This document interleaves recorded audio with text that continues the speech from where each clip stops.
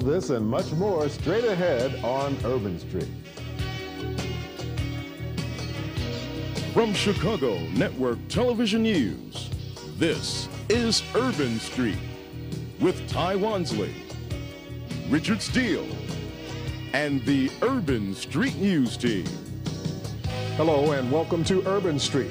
Black lesbian coming out stories in a moment. At the 8th Annual Black Expo Chicago, world-class illustrator Thomas Blackshear II made a rare appearance to meet and greet fans of his collectible art pieces. Well, actually, I own several pieces of Blackshear's work. The piece that appeals to me the most is the nurturer, like the mother and the daughter, because I am a mother and I have a daughter.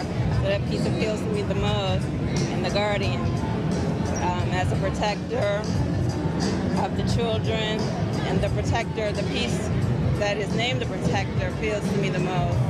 Blackshear's Ebony Visions collection of limited edition figurines emphasizes the beauty of the human art form and symbolizes the universal aspirations and ideals of humankind depicted through images which reflect the unique characteristics of African American culture. Blackshear deliberately portrays the figurines in a timeless setting in order to transcend a specific time, place, or culture. It does take time to produce a lot of the figurines for the Ebony Visions line. What I usually do is I find people to model for me, I set them up, take photographs of them, then put them in the poses I need them to be in. Then I draw what I want them to be, and then I send photographs and the sketches to the sculptor who sculpts them for me. I sculpt some of them, but I don't have time to do them all because I'm doing so many things. Thomas is best known for his limited edition prints and collector plates. He was asked to create commemorative items for two movies, Star Wars and The Wizard of Oz.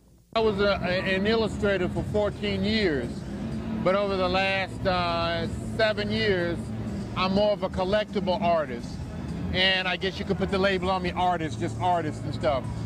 But for 14 years, I was an illustrator, so I did corporate stuff, billboards, movie posters. I've done stamps, postage stamps, all kind of things like that. When I was a kid, I knew I wanted to be an artist.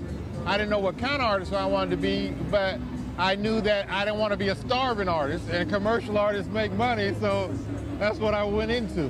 I've been collecting Thomas's pieces, Ebony Vision, since the line began, so actually this is kind of a small purchase for me. He's just phenomenal. He's a genius when it comes to fine art, and I'm just really glad that he was here at the expo this year because there's so many African Americans who really don't know anything about him or that this kind of art is actually being produced by African American artists, and I just think he's great. I've done quite a few postage stamps for the U.S. Postal Service.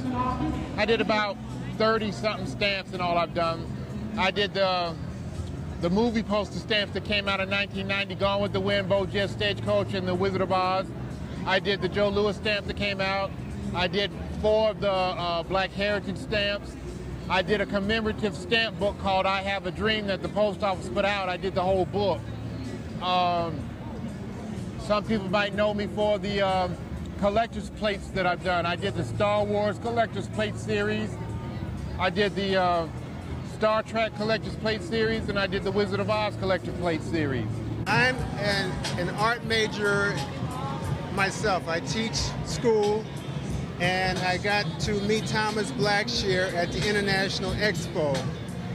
And at first I bought some of his Ebony Visions sculptures. They were very nice. He signed them for me. And in the process, getting to know Thomas Blackshear, I found out other things that he had done in the past, which was Star Trek, and that's why I have the Spock plate and Captain Kirk, which he also signed. So he's a very talented artist. All over the world, Blackshear's art has touched lives and warmed hearts by vividly capturing the true essence of the African American cultural experience. I think what appeals to me the most is being black.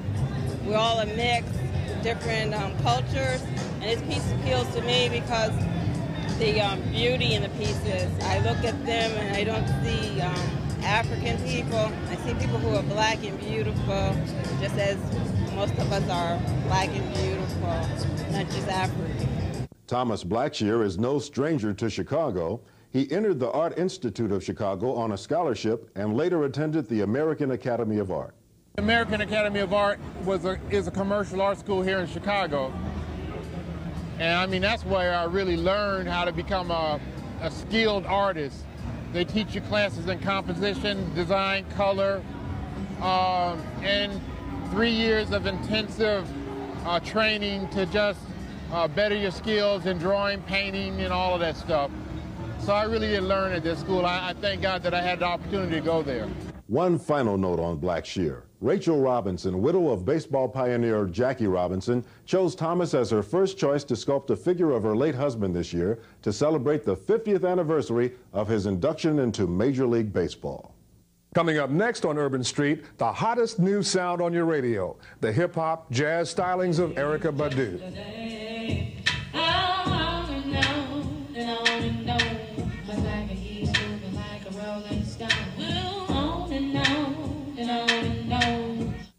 His style is second to none.